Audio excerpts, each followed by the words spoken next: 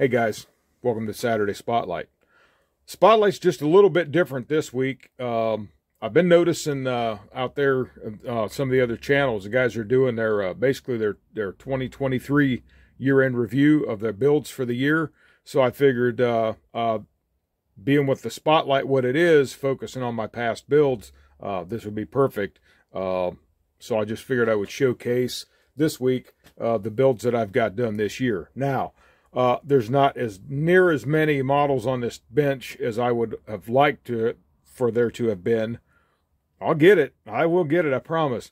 Not as many builds as I would like to have on the bench, guys, as far as 1 year review. But, however, this guy, not so much this one, but this guy right here, and I've got the trailer to couple up to it because of this. This probably, guys, was like the equivalent of me doing 3 cars, I would say probably. So had I not done this semi here, I would have probably had 3 car kits on the table. I did not include my 56 that I'm working on because it is not complete, and I wanted this to be completed builds. So just real quick, now guys, I know I've showed these on my channel before as I build them, certain progress and everything, but I'm going to just go over a real quick overview again of these, and then I've got the rider trailer for this Mack cruise liner, but I've also got a trailer that I coupled up to this that I actually have not officially had on the channel yet. So you will get one new model to look at basically on this. Now I did have it on a video short that I did with this truck, but I'm going to bring that in here in just a little bit and show you that one up close, because I have not, like I said, I have not officially shown it on the channel. So basically what this year got me, and I started, this is kind of the order and how these came together, basically. This back here is the Revell Peterbilt 359 conventional cab truck. Actually started life as a snap tight back in, I believe it was 1981, 82, right in that ballpark. So very, very nice kit to build. It lacks on some detail in certain places, yes. Is it a show truck? Maybe not, although I did have it. I did have it at the New Hope LT show this year in August here in Lima. And I did take a second place with that and the trailer, the new trailer that I had coupled up with it. So, made for a nice display piece. Got the engine in there, painted up, detailed. And I don't think I'm going to bring all these in, guys, because I've done other videos where I've showed them up close. So, you can scroll back through my other videos and you'll see, these on there and check all those out. This actually was featured in my very first video, about a 7.5 minute video or so, almost 8 minutes. Go check that out, guys. That was in my first video. So, Revell Peterbilt 359. Really enjoyed building this one. It's a quick builder, other than, just the time for the paint, and it's got some dust on it because I don't have a case big enough for that. So it just sits on a shelf, and with a wood stove, generates some ash in the air and everything. So, but it, cleaned up pretty well here, for what we're doing right now. But enjoyed building it outside of the paint work and everything that it takes to do on it. And like filling little seams here and there, like on the fuel tanks and stuff like that. But outside of that, very, very fun build. And that was actually my first semi-truck, completed truck that I did this year. So that's the 359. And then the next one, of course, I did have updates on this one. It's the Mack cruise liner, the AMT Mack cruise liner. Challenging in places, but yet nonetheless, when it was all said and done, very enjoyable build.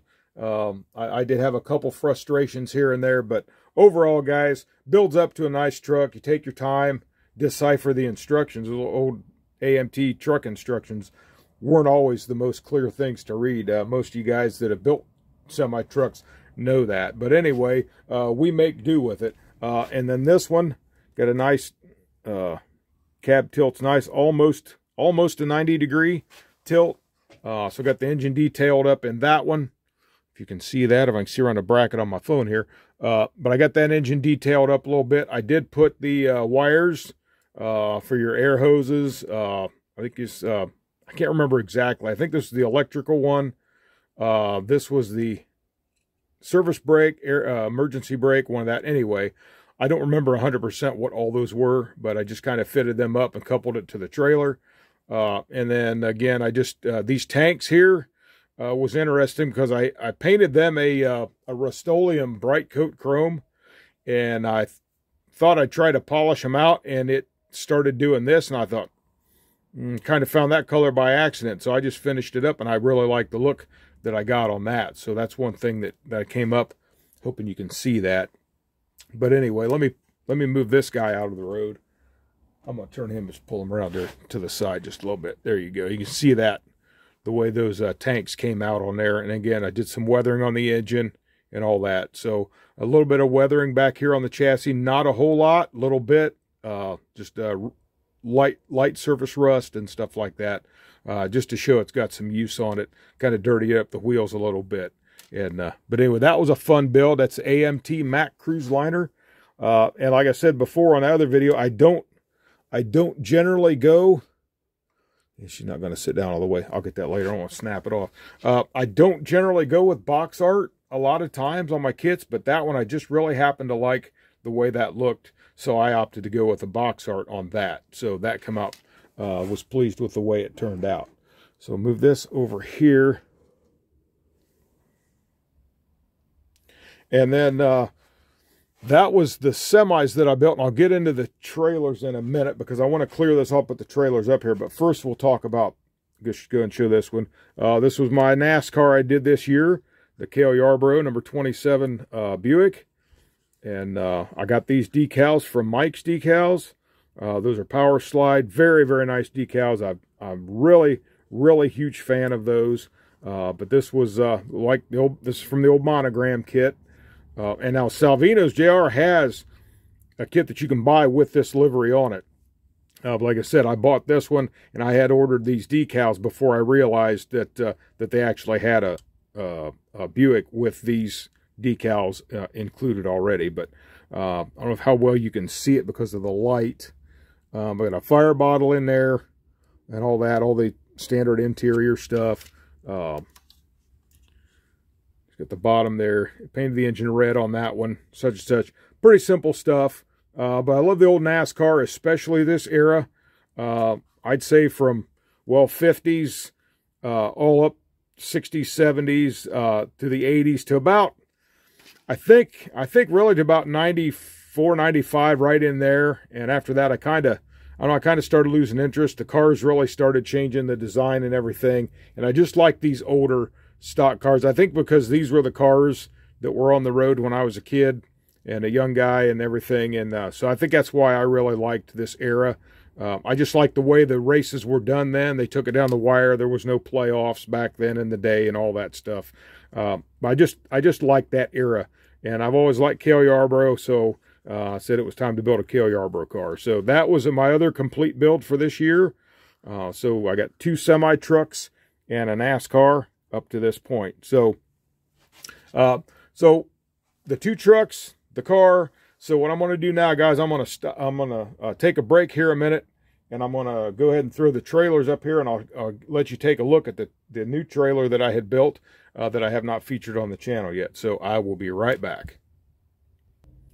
All right, guys, I got those swapped out.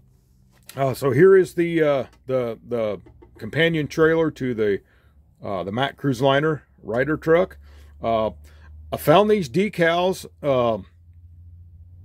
and again, I've got a video where I talked about all this, but for the sakes of this video, in case anyone hasn't seen those previous ones, ordered these decals off eBay, and they're about 20 years old, and they're very, very, very thin.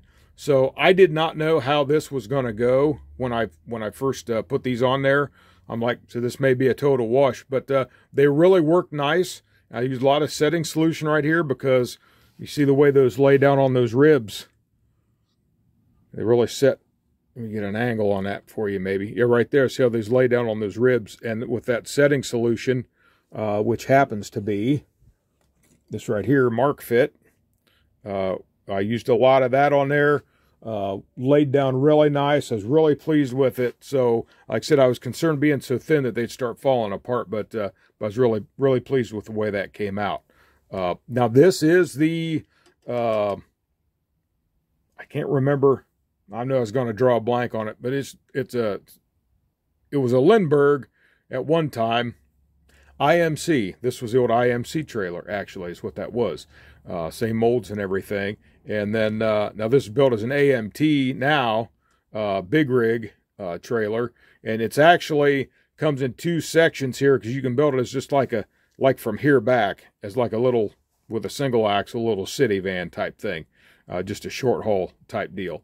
But anyway, went ahead with what, and this makes a 36-foot highway rig right here. And it just weathered up the tires a little bit, the wheels. I got this weathered up a little bit on there, and I put some air hoses on it. And if you can see that, there you go. Put some air hoses on the bottom. Got the hangers on there. Made the hangers out of solder, actually. Just wound it up and hung them on there. Got the spare tire. Weathered the frame just a little bit. And then if I can turn this around, I can show you. I don't know how it's going to show, guys, because of the light. But let me swing this around here. There you go. There's the trailer floor in there, and I've got the inside of the walls painted white. And used to unload trailers years ago by hand, and so I spent a lot of time in trailers, so I got to kind of stuck in my memory what they were like inside, so it just added some realism to that. And this stains in here, I actually used some washes, and they are, I think, yeah, I've got them right back here. They're this brand, Color Wash Tint. This one is French Roast. And then I've got another one here, Old Bronze. And those really nice blend of those. And I used the Model Master wood. It's an old bottle of paint, but it still works well for that. When I run out of that, if I do more trailers, I'll have to find something different. But these work really nice. A nice blend of these. Look like it's been used and stained up a little bit and everything. So that's how I did the trailer on the trailer floor. So that was, and then on the back here, these doors, they don't work the greatest, but I got the decals. I'm trying to move this hog around so you can see it. I just got the, like the wide turn cautions and everything, and the stuff you'd normally see on the back of a trailer, license plate there, all come out of the kit. So anyway, so that's that. So I'm going to move this guy out of the way. Actually, I'm just going to swap here, I think. Get around in here, and I'll bring this one forward. Now, this is the one, guys, that I have done that I have not shown on the channel yet, and I figured this would be a good time to do it. So this is the AMT 40-foot Fruhoff flatbed trailer, and I made a load for it. I just wanted to come up with something. You know, it had on there, it had the steel rolls, coils that you could put, you know, on here. I had 3 of them and everything, but I want to go with something just a little bit different than that. Maybe that I can make on my own. So I actually started this, guys. I started this in, I think it was December of 2020, I want to say, or 19 maybe. I've had this a while, but I actually finished it this year, so I considered it a build for this year. Got some dust and crud on there. So it's a finished build for this year. But I took, just painted with Rust-Oleum. I think that was called Colonial Red, I think. So I painted that with that. Got the bulk, I put the bulkhead on it. And what I did with that bulkhead, it had some injection pin marks up on the front here. And so what I did is, instead of trying to finish all those off, I just took a thin sheet of styrene sheet and glued on there. And then just glued that fast to the front there, and that kind of took care of all that. Got it all painted up. I opted to go, now if you was building like to show for an older trailer, which is why I didn't do it on this one, this would depict a newer trailer because it's got the safety stripes on the side. The older ones, I don't think they were mandated to have safety stripes, I don't believe. So that's why I kind of left this one off, to depict an older style. Although some of this stuff on the back, anyway, it is what it is. But anyhow, so that's would depict a little bit newer use of a trailer. And it's got some chains up here it comes with one of these chains. I can't remember, but I got some of these other ones from Hobby Lobby, just like jewelry chain, and just threw them up on there. And then I made all these. These are, I think they're, I want to say quarter inch poplar sticks, basically. Just got those at Lowe's, and then I just cut them all down so I can make two stacks. So otherwise they'd have been ridiculously looking long, and I didn't know if it would actually look to scale or anything. But so I just decided to make me two sections, and I have actually seen trucks with loads like this on it. So they're all banded up, ready to go where they're going, and then I just put just basically a craft ribbon for the hold down straps. And then I just tied them on here. I know those actually would have ratchet straps, but when you're working in scale, you're going for illusion anyway, so I thought that'd come out pretty nice too. So this is the Fruhoff flatbed, and I'll show you the back end here, and it's got the, if you can see that, let me get my hand back in there. Not much room on the bench, guys, for this. There you go, Fruhoff mud flaps there. Got some more safety stripes. There's the, kind of hard to see that though, but the Fruhoff nameplate. Like I said, a little dusty too, guys, but I really won't turn this one over because of the load that's on it. But that's the one that I couple up to the 359 there Peterbilt. So so that's it, guys. That's my builds for this year. Like I said, this wasn't 100%. I already had the rear tandems done pretty much, but I did paint it this year. Did the bed this year and everything, and I did the loads on it this year. So it counts as my 2023 build. So that's that. So let me make a couple more adjustments, guys, and I'll be right back. All right, guys, a little cramped, but for lack of space, that's about as good as I could get it right there for you. But anyway, and then you see here, I got this one coupled up to the 359. So, guys, that's my 2023 builds, and my plans for 2024 are I really would like to get a lot more builds. I'd like to do more builds on the channel for you guys, and just keep rolling on that. I've got several projects in mind. I want to get the 56 done. Christmas time and everything rolled around, it kind of slowed me down again on it, but we're going to get back on it, and we're going to get that done here fairly soon, I would hope, and then get some more builds going, and see what we go. I say I'm in on a couple group builds. We'll get them wrapped up as well, and then proceed on, and we'll see what we can come up with next.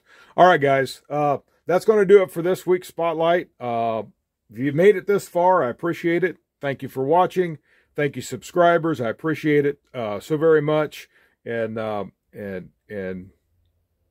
just means a lot. So I appreciate that very much. If you guys like the video, go ahead and give me a like, share, subscribe, all the good stuff. So for now, until next Saturday Spotlight, this is Eric from Eric's Model Garage, saying you guys have a great day. God bless you, and happy modeling.